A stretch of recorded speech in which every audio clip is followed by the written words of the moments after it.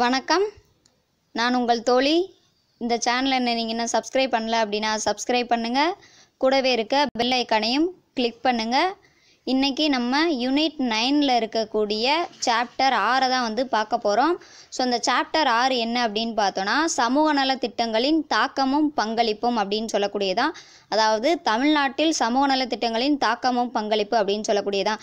ஏன் வந்து இந்த சாப்டரை நம்ம 2வதாக பார்க்குறோம் அப்படின்னு பார்த்தோன்னா, ஸோ இந்த சாப்டரை நம்ம ஓரளவுக்கு படித்தோம் அப்படின்னா வந்து யூனிட் 9ல் இருக்கக்கூடிய 9வது சாப்டர் வந்து பாதி படித்த மாதிரி தான். அதனால தான் இந்த 6வது சாப்டர் நம்ம எடுத்திருக்கோம். வாங்க வீடியோக்குள்ளே போகலாம். ஸோ இப்போ நம்ம இந்த சமூக நல திட்டங்கள், அதாவது சோசியல் வெல்ஃபேர் ஸ்கீம்ஸ் வந்து பார்க்குறதுக்கு முன்னாடி ஒரு சில ஹிஸ்ட்ரி வந்து பார்க்க வேண்டியது இருக்குது. ஸோ அது என்ன அப்படின்னு பார்த்தோம் அப்படின்னா, ஸோ நம்மளுடைய அரசியல் அமைப்பிலேயே வந்து இந்த சமூக நல திட்டம், சமூக நல அமைப்பு அப்படின்ற ஒன்று வந்து இருக்கணும் அப்படின்றக்கான ஒரு ஆர்டிக்கிளே நம்ம இந்திய அரசியலமைப்பு வந்து சொல்லுது. அது எந்த ஆர்டிக்கிள் அப்படின்னா ஆர்டிக்கிள் 38.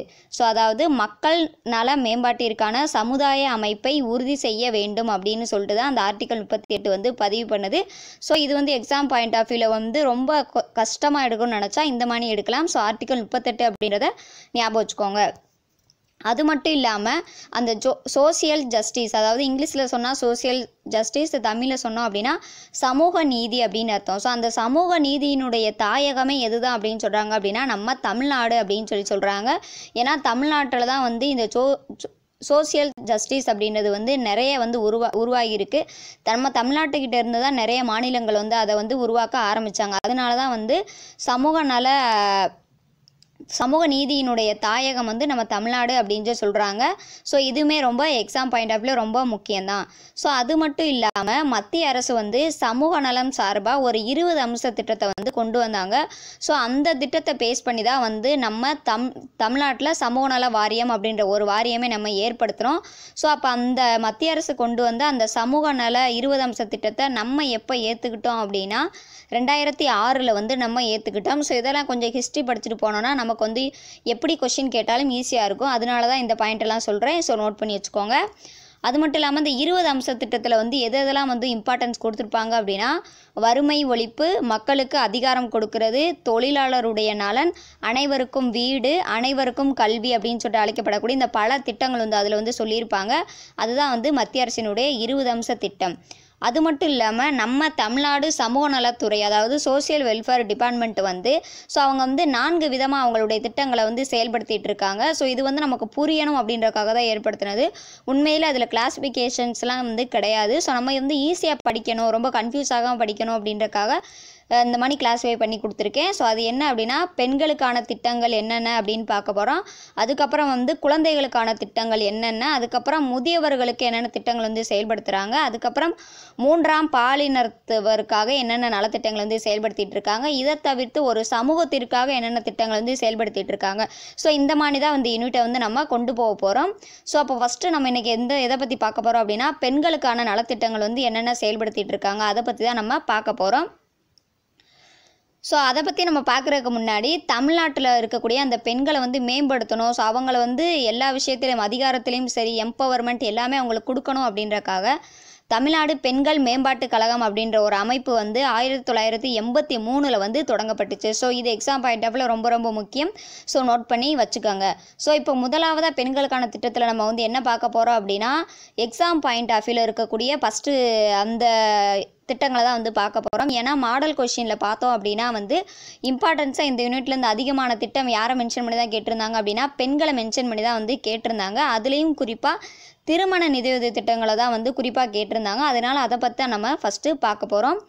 ஸோ ஃபஸ்ட்டு பார்த்தோம் அப்படின்னா, இந்த திருமண நிதியுதவி திட்டம் வந்து எதற்காக வந்து செயல்படுத்துகிறாங்க அப்படின்னு பார்த்தோன்னா, ஸோ அப்போ வந்து திருமணம் பண்ணும்போது அந்த பெண்ணினுடைய பெற்றோர்கள் வந்து அந்த நிதிக்காக ரொம்ப கஷ்டப்படக்கூடாது. ஸோ அப்படின்ற அந்த நோக்கத்திற்காகவும், அதுக்கப்புறம் அந்த குழந்தைகளினுடைய கல்வியை வந்து ஊக்குவிக்கணும். ஸோ எப்படி திருமணத்துக்கு உதவி கொடுத்தா எப்படி கல்வியை ஊக்குவிக்கலாம் அப்படின்னு பார்த்தோன்னா, ஸோ இதில் வந்து 2 விதமாக கொடுப்பாங்க. திருமண உதவி திட்டத்திலேயே எல்லா திட்டத்திலையுமே வந்து 2 விதமான திட்டம் வந்து இருக்கும்.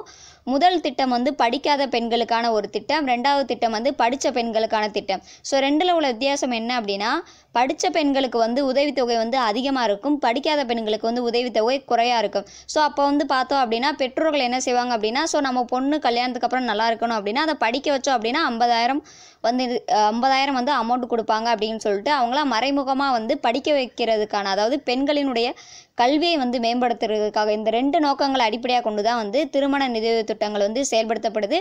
ஸோ இது வந்து எக்ஸாம் பாயிண்ட் ஆஃப் வியூவில் என்ன நோக்கத்துக்காக திருமண நிதியுதவி திட்டம் வந்து செயல்படுத்தப்படுது அப்படின்னு கேட்பாங்க. இந்த 2 பாயிண்ட்டு ஞாபகம் வச்சுக்கோங்க. அது மட்டும் இல்லாமல் தமிழ்நாட்டில் இருக்கக்கூடிய இந்த திருமண நிதியுதவி திட்டங்களை வந்து செயல்படுத்தக்கூடிய அமைப்பு எது அப்படின்னா, ஒன்று சோசியல் வெல்ஃபேர் டிபார்ட்மெண்ட், அதாவது சமூக நலத்துறை. அதுக்கப்புறம் இன்னொரு டிபார்ட்மெண்ட் என்ன அப்படின்னா சத்துணவு திட்டத்துறை. ஸோ இந்த 2 டிபார்ட்மெண்ட்டும் சேர்ந்து தான் வந்து இந்த திருமண நிதியுதவி திட்டங்களை வந்து செயல்படுத்திட்டு இருக்காங்க. அது மட்டும் இல்லாமல் தமிழ்நாட்டில் வந்து எத்தனை வகையான திருமண நிதியுதவி திட்டம் வந்து நடைமுறையில் இருக்குது அப்படின்னா 5 வகையான திருமண நிதியுதவி திட்டங்கள் வந்து நடைமுறையில் இருக்குது. அது என்னென்ன, அது யாருக்காகன்னா பார்க்க போகிறோம். ஸோ எக்ஸாம் பாயிண்ட் ஆஃப் வியூவில் ரொம்ப ரொம்ப முக்கியமானது. ஸோ கேர்ஃபுல்லாக நான் ஷார்ட்கட்டும் சொல்கிறேன், ஞாபகப்படுத்தி அவங்க பக்கத்தில் வந்து எழுதி வச்சுக்கோங்க. ஸோ அதில் முதலாவது திட்டம் பார்த்தோம் அப்படின்னா மூவலூர் ராமாமிர்தம் அம்மையார் நினைவு திருமண நிதியுதவி திட்டம் அப்படின்னு சொல்லக்கூடியது. ஸோ இந்த மூவலூர் ராமாமிர்தம் அப்படின்னு சொல்லி பார்த்தோம் அப்படின்னா வந்து இது யாருக்குமே இது வந்து ஒரு கேட்டகரி வந்து கிடையாது. ஸோ பொதுவாக ஒருத்தவங்க கல்யாணம் பண்ணாங்க அப்படின்னா அவங்க போயிட்டு இந்த மூவலூர் ராமாமிர்தம் அம்மையார் திருமண நிதியுதவி திட்டத்தில் போய் அவங்க வந்து அப்ளை பண்ணிக்கலாம். இது வந்து காமனான ஒரு திருமண நிதியுதவி திட்டம் தான். ஸோ இதை வந்து யார் இன்ட்ரடியூஸ் பண்ணா அப்படின்னு பார்த்தோன்னா நம்ம கலைஞர் கருணாநிதி அவர்கள் தான் வந்து இந்த திட்டத்தை வந்து கொண்டு வந்தாங்க. ஸோ இதுக்கு வந்து இப்போ அப்ளை பண்ணணும் அப்படின்னா நமக்கு 2 குவாலிஃபிகேஷன் இருக்கணும். ஒன்று நமக்கு 18 வயசு வந்து கம்ப்ளீட் ஆகிருக்கணும். அதுக்கப்புறம் பார்த்தோன்னா 10ஆம் வகுப்பு வந்து தேர்ச்சி பெற்றிருக்கணும். ஸோ அப்படி இருந்தால் மட்டும்தான் வந்து இந்த மூவலூர் ராமாமிர்தம் அம்மையார் நினைவு திருமண உதவி திட்டத்தை நம்ம அப்ளை பண்ண முடியும். ஸோ அப்போ வந்து பார்த்தோன்னா இது மூவலூர் ராமாமிர்தம் அம்மையார் திருமண நிதி திட்டம்னு பொதுவானது. ஏன்னா இதை எப்படி ஞாபகம் வச்சுக்கலாம், ஏன்னா எக்ஸாம் பாயிண்ட் ஆஃப் வியூவில் இது எதற்கான நிதியுதவி திட்டம் அப்படின்னு சொல்லிட்டு தான் பொறுத்துக்களை கேட்கலாம் அல்லது நோக்கங்கள் சொல்லிட்டு கேட்கலாம். ஸோ மூவலூர் ராமாமிர்தம், ஸோ அமிர்தம் அப்படின்றது எல்லாருக்குமே பொதுவானது. அதே போல் தான் இதுதான் இதுக்குரிய ஷார்ட்கட்டு. ஸோ நம்ம வந்து ஈஸியாக வந்து ஞாபகம் வச்சுக்கிறதுக்கு அதுதான் நமக்கு ஈஸியாக இருக்கும். ஸோ எல்லாருக்கும் காமனான ஒரு திருமண நிதியுதவி திட்டம் தான் வந்து இந்த மூவலூர் ராமாமிர்தம். யார் கொண்டு வந்தா அப்படின்னு பார்த்தோன்னா கருணாநிதி அவர்கள். ஸோ இதையும் எப்படி ஞாபகம் வச்சுக்கலாம் அப்படின்னா அவர் எழுதும்போது அவரை நம்ம எப்படி தான் சொல்லுவோம் அப்படின்னா கருணாநிதி அப்படின்னு தான் சொல்லுவோம். ஸோ அப்போ மூவலூர் ராமாமிர்தம் கருணாநிதி அப்படின்றதும் நம்ம ஈஸியாக ஞாபகம் வச்சுக்கலாம். இதுதான் ஷார்ட்கட்டு, உங்கள் பக்கத்தில் எழுதி வச்சுக்கோங்க. ஆனால் இதுலேயும் ஒரு சில எக்ஸப்ஷனேஷன் கொடுத்துருக்காங்க. அதாவது அவங்க ஒரு பழங்குடியின பெண்ணாக இருந்தாங்க அப்படின்னா அவங்க வந்து கண்டிப்பாக 10ஆம் வகுப்பு படிச்சிருக்கணும்னு அவசியம் கிடையாது. அவங்க வந்து 5ஆம் வகுப்பு படிச்சிருந்தாலே அவங்களுக்கு வந்து இந்த திட்டத்துக்கு கீழே அவங்க வந்து திருமண நிதி உதவி கோரி அப்ளை பண்ணலாம். ஸோ இது வந்து முதல் திட்டம். ஸோ அதுதான் அந்த சொன்னால இதிலே வந்து 2 விதமான ஸ்கீம் இருக்கும். ஒன்று வந்து திட்டம் 1. ஸோ திட்டம் 1 வந்து பார்த்தாங்க அப்படின்னா 10ஆம் வகுப்புக்கு மேலே திட்டம் 1 அப்படின்றது வெறும் 10ஆம் வகுப்பு மட்டும்தான் அவங்க படிச்சிருந்தாங்க அப்படின்னு பார்த்தோன்னா அவங்க அப்ளை பண்ணால் அவங்களுக்கு வந்து 25,000 ரூபாயும் ப்ளஸ் 8 கிராம் தங்கம் வந்து கொடுக்குறாங்க. ஸோ இதில் இன்னொரு பாயிண்ட்டை நம்ம ஞாபகம் வச்சுக்கணும். ஸோ 8 கிராம் தங்கம் அப்படின்றது இப்போ தான் 8 கிராம் கொடுக்குறாங்க. அந்த திட்டம் ஆரம்பிக்கப்பட்ட போது வெறும் 4 கிராம் தான் வந்து வழங்கப்பட்டுச்சு. அப்போ வந்து அதை 8 கிராமாக எப்போ இன்க்ரீஸ் பண்ணாங்க அப்படின்னு பார்த்தோன்னா அந்த டேட் ரொம்ப முக்கியம். 23/5/2016, அதாவது 23 மே மாதம் 2016 தான் இது மாற்றப்பட்டுச்சு. இதை எப்படி ஞாபகம் வச்சுக்கலாம் அப்படின்னா 2016 மே மாதம் தான் நம்ம தமிழ்நாட்டில் வந்து எலெக்ஷன் நடந்துச்சு. அப்போ தான் ஜெயலலிதா அம்மா வந்து 2வது முறையாக வந்து நம்ம தமிழ்நாட்டினுடைய சிஎம் ஆனாங்க. ஸோ அவங்க தான் வந்து இதை வந்து அந்த 8 கிராமாக இன்க்ரீஸ் பண்ணாங்க. ஸோ அந்த மணி நீங்கள் ஞாபகம் வச்சுக்கிட்டிங்கன்னா இந்த வருஷம் டேட் அப்படின்றது கண்டிப்பாக மறக்காது. ஷார்ட்கட்டை ஞாபகம் வச்சுக்கோங்க. 2016 மே மாதம் 23ஆம் தேதி தான் 8 கிராமாக இன்க்ரீஸ் பண்ணப்பட்டுச்சு. ஸோ அதுக்கு முன்னாடி 4 கிராம் தான் கேட்டிருக்காங்க. ஸோ இப்போ வந்து இந்த பெண்களுக்கு வந்து திருமண நிதி உதவி மூலமாக எத்தனை கிராம் கொடுக்குறாங்க அப்படின்னா 8 கிராம் கொடுக்குறாங்க. இதுவுமே வந்து கொஷினில் வந்து வெட்டினரியில் நடந்த கொஷினில் வந்து கேட்ட ஒரு கொஷின் தான். 8 கிராம் அப்படின்றத மறந்துடாதீங்க. அது எப்போ இன்க்ரீஸ் பண்ணப்பட்டுச்சு அப்படின்ற டேட்டும் ரொம்ப முக்கியம். அதுக்கப்புறம் 2வது ஸ்கீம் என்ன அப்படின்னா 10ஆம் வகுப்புக்கு மேலே படித்தவங்க. ஸோ அவங்களுக்கு வந்து பார்த்தோம் அப்படின்னா 50,000 ரூபாய் நிதியுதவி, அதே போல் அவங்களுக்கும் 8 கிராம் வந்து கொடுக்குறாங்க. ஸோ இதுதான் முதல் திட்டம் முடிஞ்சிருச்சு. அதுக்கப்புறம் பார்த்தோம் அப்படின்னா இன்னொரு விஷயம் நம்ம பார்க்கணும். இந்த மாதிரி தாலிக்கு வந்து தங்கம் கொடுக்கக்கூடிய ஒரு திட்டம் வந்து தமிழ்நாட்டில் எப்போ தொடங்கப்பட்டுச்சு அப்படின்னா 2010-11 வந்து அறிமுகப்படுத்தினாங்க நம்ம ஜெயலலிதா அம்மா. ஆனால் எப்போ தான் வந்து இன்ட்ரோடியூஸ் ஆச்சு அப்படின்னு நடைமுறைக்கு வந்துச்சு அப்படின்னா 2011 தான் வந்து நடைமுறைக்கு வந்துச்சு. ஸோ இதுவுமே ரொம்ப ரொம்ப முக்கியமானது. தாலிக்கு தங்கம். ஸோ தாலி யார் தான் போடுவாங்க அப்படின்னா மகளிர் தான் வந்து போடுவாங்க. ஸோ அப்போ நம்ம தமிழ்நாட்டில் இருக்கக்கூடிய ஒரே பெண் சிஎம் யார் அப்படின்னு பார்த்தோன்னா ஜெயலலிதா அம்மா அவர்கள் தான். ஸோ அது ஆல்மோஸ்ட் எல்லாருக்கும் தெரியும். ஸோ புதுசாக படிக்கிறவங்க எப்படி ஞாபகம் வச்சுக்கணும் அப்படின்றக்கான ஒரு சின்ன ஷார்ட்கட்டு தான் இது. ஸோ எப்போ நடைமுறைக்கு வந்துச்சு அப்படின்னா 2011 வந்து நடைமுறைக்கு வந்துச்சு. ஸோ இந்த திட்டத்துக்குள்ள நம்ம இருக்கணும் அப்படின்னா நம்மளுடைய இன்கம் வந்து அதாவது ஆண்டு வருமானம் வந்து 72,000 ரூபாய்க்கு மேலே இருந்தால் தான் நம்ம இந்த திட்டத்துக்கு அப்ளை பண்ண முடியும். ஸோ இதெல்லாமே அதனோட குவாலிஃபிகேஷன் எல்லாமே ஷார்ட்கட் எல்லாமே சொல்லியாச்சு. எல்லாமே பக்கத்தில் நோட் பண்ணி வச்சுக்கோங்க. ரெண்டாவது பார்த்தோம் அப்படின்னா டாக்டர் தர்மாம்பாள் அம்மையார் நினைவு விதவை மறுமண நிதியுதவி திட்டம் அப்படின்னு சொல்லக்கூடியது. ஸோ இதுவும் வந்து ஒரு திருமண நிதியுதவி திட்டம் தான். ஆனால் யாருக்காக அப்படின்னு பார்த்தோன்னா யாருக்காகனா கொஷின்ஸ் இருக்கும். பொறுத்துகளையும் கேட்டாலும் அப்படி தான் கேட்பாங்க. யாருக்காகனா விதவைகள் வந்து மறுமணம் பண்ணாங்க அப்படின்னா அவங்களுக்கான ஒரு நிதியுதவி திட்டம் தான் வந்து டாக்டர் தர்மாம்பாள் அம்மையார் நினைவு விதவை மறுமண நிதியுதவி திட்டம் அப்படின்னு சொல்லக்கூடியது. இதை யார் வந்து கொண்டு வந்தாங்க அப்படின்னு பார்த்தோன்னா அறிஞர் அண்ணா தான் வந்து இதை தொடங்கி வந்து வச்சுருக்காரு. ஸோ இதுலேயும் வந்து திட்டம் 1 திட்டம் 2 அப்படின்றது. திட்டம் 1 அப்படின்றது படிக்காத பெண்களுக்காக 25,000 ரூபாய் 8 கிராம் தங்கம். ரெண்டாவது திட்டம் அப்படின்றது படித்த பெண்களுக்கு அவங்களுக்கு எவ்வளோ அப்படின்னா 50,000 ரூபாய் 8 கிராம் தங்கம் வந்து கொடுக்குறாங்க. ஸோ யார் கொண்டு வந்தா அப்படின்றது ரொம்ப ரொம்ப முக்கியம். எதற்காக கொண்டு வந்தாங்க அப்படின்னா விதவைகளுக்காக வந்து கொண்டு வந்தாங்க. விதவைகள் மறுமணம் அப்படின்னு சொல்லிட்டு. ஸோ அப்போ தர்மம் பண்ணுறவங்க வந்து பார்த்தோம் அப்படின்னா அவங்க வந்து இதை எப்படி ஞாபகம் வச்சுக்கலாம் அப்படின்னா தர்மம் பண்ணுறவங்க வந்து என்ன செய்ய மாட்டாங்க. தர்மம் பண்ணுறவங்க எப்போவுமே வந்து 2வது ஜென்மம் வந்து கண்டிப்பாக எடுப்பாங்க அப்படின்றது ஒரு சாத்திரம் தான். அதே போல் ஒரு பெண்ணுக்கு 2 முறை எப்போ திருமணம் நடக்கும் அப்படின்னா அவங்க கண்டிப்பாக விதவையாக இருந்தால் மட்டும்தான் 2 முறை திருமணம் நடக்கும். ஸோ இந்த மாதிரி சின்ன சின்ன விஷயங்கள் நம்ம நடைமுறையில் இருக்கக்கூடிய விஷயங்கள் நம்ம மனசில் வச்சுக்கிட்டாலே ஈஸியாக நமக்கு இருந்துடும். இது வந்து புரிஞ்சுக்கிறதுக்காக நான் சொன்னது தான். எதுக்காக கொண்டு வந்தன்றது ரொம்ப ரொம்ப முக்கியமானது. 3வது திட்டம் பார்த்தா அப்படின்னா ஈவேரா மணியம்மையார் நினைவு திட்டம் அப்படின்னு சொல்லக்கூடியது. இது வந்து ஒரு திருமண நிதியுதவி திட்டம் தான். இது எதுக்காக அப்படின்னா ஏழை விதவைகள் இருப்பாங்களா. ஸோ அந்த ஏழை விதவைகளுக்காக கொண்டு வந்தது கிடையாது. அந்த ஏழை விதவைகளினுடைய மகள். ஸோ மகள் வந்து திருமணம் பண்ணுறதுக்கு அந்த விதவை கிட்ட காசு இல்லாமல் இருக்கலாம். அதனால அவங்களுக்காக கொண்டு வரப்பட்டதாக வந்து ஈவேரா மணியம்மையார் நினைவு திட்டம் அப்படின்றது. இதை எப்படி நம்ம ஞாபகம் வச்சுக்கலாம் அப்படின்னு பார்த்தோன்னா ஸோ மகளுக்காக விதவையின் மகளுக்காக கொண்டு வந்தது. இங்கே பேரையும் பாருங்க ஈவேரா மணியம்மையார். ஸோ மணியம்மை மகள் அப்படின்றதான் இங்கேக்குரிய ஷார்ட்கட்டு. ஸோ ஷார்ட்கட்டை மட்டும் புதுசாக படிக்கிறவங்க இருந்தாலும் சரி இல்லை பழைய மாணவர்களாக இருந்தாலும் சரி கண்டிப்பாக ஞாபகம் வச்சுக்கிறதுக்கு யூஸ்ஃபுல்லாக இருக்கும். எழுதி வச்சுக்கோங்க. அதே போல் தான் இதுலேயும் ஸ்கீம் 1 ஸ்கீம் 2 அப்படின்றது. இந்த திருமண நிதியுதவி திட்டங்களை பொறுத்த வரைக்குமே எல்லா திட்டங்களுக்குமே 2 ஸ்கீம் இருக்கும். முதல் ஸ்கீம் படிக்காதவங்களுக்கு, 2வது ஸ்கீம் வந்து படித்தவங்களுக்கு. ரெண்டுக்குமே சேம் அமௌண்ட்டு தான் 25,000 ரூபாய் 8 கிராம். அதே போல் 2வது திட்டத்தில் 50,000 ரூபாய் 8 கிராம் அப்படின்றது. இது காமனாக தான் வரும். அதனால் நான் திரும்ப சொல்லலை. இன்கம் வந்து பார்த்தோம் அப்படின்னா 72,000 ரூபாய்க்கு மேலே இருக்கணும். இது வந்து 3வது ஸ்கீம். எதுக்காக கொண்டு வந்தாங்கன்றது ரொம்ப ரொம்ப முக்கியம். ஷார்ட்கட் சொல்லிட்டு ஷார்ட்கட் என்ன அப்படின்னா மணியம்மையார் மகள். யாருடைய மகள்? விதவையினுடைய மகள். அதுக்கப்புறம் பார்த்தோம் அப்படின்னா அன்னை தெரசா திருமண நிதியுதவி திட்டம் அப்படின்னு சொல்லக்கூடியது. ஸோ அன்னை தெரசா இது வந்து யாருக்காக வழங்கப்படக்கூடிய ஒரு திட்டம் அப்படின்னு பார்த்தோன்னா ஆதரவற்ற பெண்களுக்கான ஒரு திட்டம் தான் வந்து இந்த அன்னை தெரசா திருமண நிதியுதவி திட்டம் அப்படின்னு சொல்லக்கூடியது. இதுலேயும் திட்டம் 1 திட்டம் 2 அப்படின்னு சொல்லிட்டு இருக்கும். இதுக்கும் 8 கிராமாக உயர்த்தப்பட்டது எப்போ அப்படின்னா 23/5/2016 தான் வந்து உயர்த்தப்பட்டுச்சு.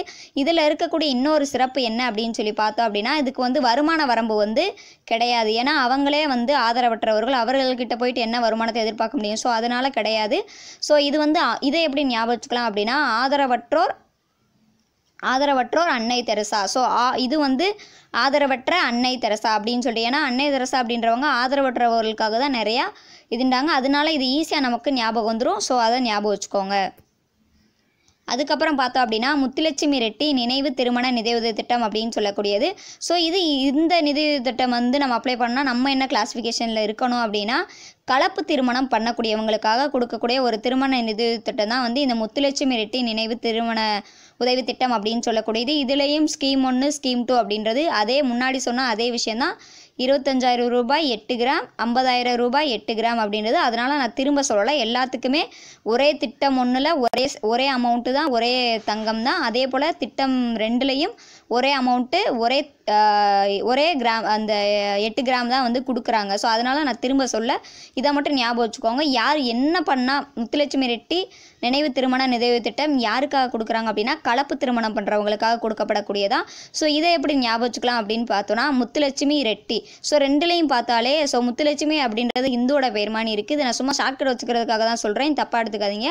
முத்துலட்சுமி அப்படின்றது நம்ம ஹிந்துவோட பேராக இருக்குது. ரெட்டி அப்படின்றது வந்து பார்த்தோம் அப்படின்னா வட இந்திய பேராக இருக்குது. ஸோ ரெண்டுமே கலப்பு தான். ஸோ அதனால் கலப்பு திருமணம் பண்ணவங்களுக்காக வந்து இருக்கக்கூடியது. ஸோ இதுதான் நம்ம புரிஞ்சுக்கிறதுக்கான ஒரு ஷார்ட்கட்டு. ஸோ அது மட்டும் இல்லாமல் இதில் வந்து நம்ம பயன்பெறணும் அப்படின்னா நம்ம படிச்சிருக்கணும் அப்படின்னு அவசியம் கிடையாது. கல்வி தகுதி வந்து இதுக்கு வந்து கிடையாது. அதே போல் வருமான வரம்பும் இதுக்கு வந்து இல்லை. ஸோ இந்த 5 ரொம்ப முக்கியமான திருமண நிதியுதவி திட்டங்கள் மாடல் கொஸ்டினில் இது கண்டிப்பாக இருக்குது. அது மட்டும் இல்லாமல் இப்போ நடந்த வெட்டினரி எக்ஸாம்ஸ்லேயும் வந்து இது கண்டிப்பாக கேட்டிருக்காங்க. ஸோ அதனால் இந்த 5 திருமண நிதியுதவி திட்டங்களுக்கும் என்னென்ன ஷார்ட்கட் சொன்னேன் அப்படின்றத ஞாபகப்படுத்தி நோட் பண்ணி வச்சு படிச்சுக்கோங்க. அதுக்கப்புறம் பார்த்தோம் அப்படின்னா வந்து சத்தியவாணி முத்து அம்மையார் நினைவு திட்டம் அப்படின்னு சொல்லக்கூடியது. இது வந்து இந்த திட்டத்துக்கு என்ன கொடுக்குறாங்க அப்படின்னா பெண்களுக்கு வந்து இலவச தையல் இயந்திரம் வந்து கொடுக்குறாங்க. ஸோ இது அதுக்கு யாருக்கெல்லாம் கொடுக்குறாங்க அப்படின்னா விதவைகள், கணவனால் கைவிடப்பட்ட பெண்கள், சமுதாயத்தில் பாதிக்கப்பட்ட பெண்கள், இவங்க எல்லா பேத்துக்குமே வந்து கொடுக்குறாங்க.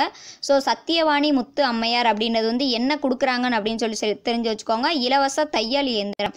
ஸோ சத்தியவாணி தையல். ஸோ சத்தியவாணி இங்கே வா, நம்ம போய் தையல்கார்ட்ட போவோம் அப்படின்னு சொல்லிட்டு தான் என்ன செய்வாங்க அப்படின்னா கூப்பிடுவாங்க. அப்போ சத்தியா வாணியை கூப்பிட்றா, வா எங்கே போகலாம், தையல் மிஷினுக்கு வாங்க போகலாம் அப்படின்னு சொல்லி கூப்பிட்றாங்க. ஸோ இது வந்து ஈஸியாக நான் ஷார்ட்கட்டுக்காக சொல்கிறேன். ஸோ நீங்கள் ஒரு தடவை படித்து எழுதி வச்சுட்டீங்க அப்படின்னா கண்டிப்பாக உங்களுக்கு மறக்காது. அந்த பேரை பார்க்கும்போது நீங்கள் கூப்பிட்ட அந்த பேர் ஞாபகம் வரும். ஷார்ட்கட் என்ன அப்படின்னா சத்தியவாணி வா மிஷினா என்ன மிஷினா, தையல் மிஷினா வாங்க போகலாம் அப்படின்னு சொல்லிட்டு கூப்பிட்றாங்க. இதுக்கு ஆண்டு வருமானம் எவ்வளோ அப்படின்னா 72,000 ரூபாய். அதுக்கப்புறம் பார்த்தோம் அப்படின்னா ஸ்வதார் இல்லங்கள் அப்படின்னு சொல்லக்கூடியது. இந்த இல்லங்கள் வந்து பெண்களுக்காக ஏற்படுத்தப்பட்ட ஒரு இல்லங்கள் தான். யாருக்காக அப்படின்னு பார்த்தோன்னா வந்து இக்கட்டான சூழ்நிலையில் பாதிக்கப்பட்ட பெண்கள் வந்து அவங்க வந்து ஒரு கண்ணியத்துடனும் பாதுகாப்புடன் வாழ்வதற்கு தேவையான வசதியை தான் வந்து இந்த ஸ்வதார் இல்லங்கள் வந்து ஏற்படுத்தி கொடுது. ஸோ இங்கே வந்து அவங்களுக்கு வந்து திறன் மேம்பாட்டு பயிற்சிகள் வந்து வழங்கப்படுது. அவங்களே சுயமாக வந்து வாழ்வதற்கான அனைத்து முறைகளையும் இது மூலமாக அவங்க வந்து அனைத்து திறமைகளையும் அவங்களுக்கு வந்து கற்றுக் கொடுக்குறாங்க. அது மட்டும் இல்லாமல் இந்த இல்லங்களில் வந்து பெண்கள் வந்து பார்த்தோம் அப்படின்னா 3 வருஷம் வரைக்கும் தங்கியிருக்கலாம். அதே இது வந்து அந்த பெண் வந்து 55 வயது பூர்த்தி அடைந்த ஒரு பெண்ணாக இருந்தாங்க அப்படின்னா அவங்க 60 வயசு வரைக்கும் இந்த இல்லங்களில் தங்கியிருப்பாங்க. 60 வயசுக்கு மேலே அவங்கள முதியோர் இல்லங்களில் போய் இவங்களே வந்து என்ன செய்வாங்க அப்படின்னு பார்த்தோன்னா சேர்த்துட்ருவாங்க.